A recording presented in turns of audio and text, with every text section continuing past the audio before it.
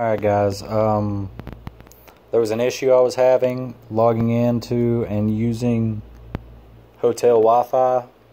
I'll show you what issue I was having.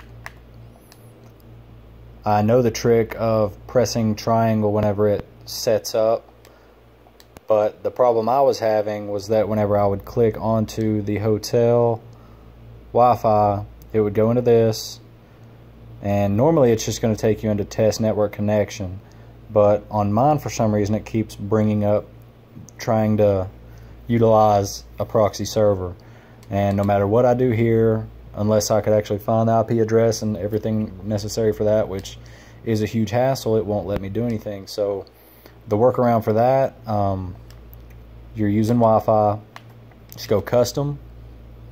Which Wi-Fi network do you want to use? Choose the one that you're trying to get to. Automatic, do not specify. Automatic, do not use. And then it brings you to this. The previous screen I wasn't able to reach. So from there it failed because I didn't have the login. So hit details, and then you see the press triangle, search PlayStation.com support. You're going to hit that.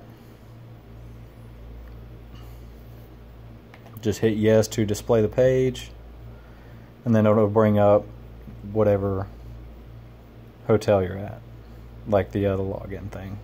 And you should receive a code for this at your check-in or something along those lines. Hope it helped.